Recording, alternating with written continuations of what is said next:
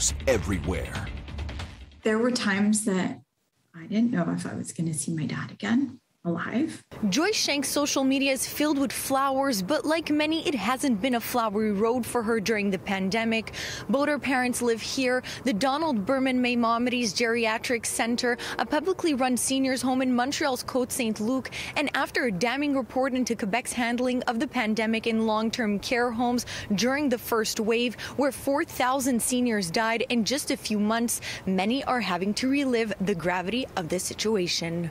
My dad has this incredibly positive outlook and a great spirit. And he's a super guy. He used to be a songwriter.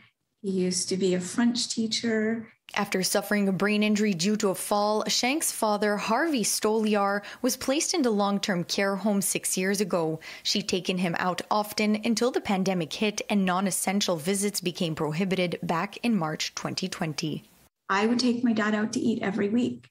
So I forced my dad to walk with me. I wouldn't take his wheelchair in the car. My dad doesn't walk anymore because nobody would walk with him.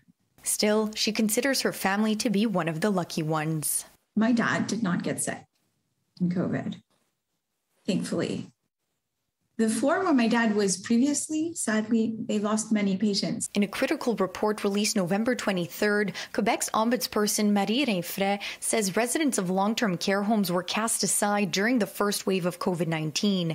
Nearly 4,000 people died in these long-term care homes between February and June 2020, accounting for nearly 70% of the deaths reported in Quebec during the first wave. These dramatic events need to be an incentive for change. They need to encourage us to make radical change and to rethink the model of CHSLDs. Shanks says caregivers like herself have been vocal about the findings before the report was released. We could have told you that.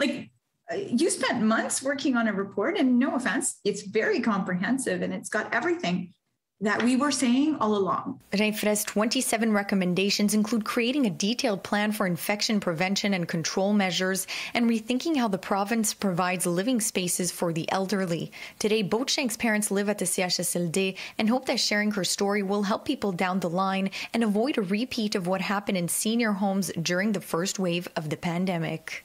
There are people who died alone. What? Sorry. That should never be.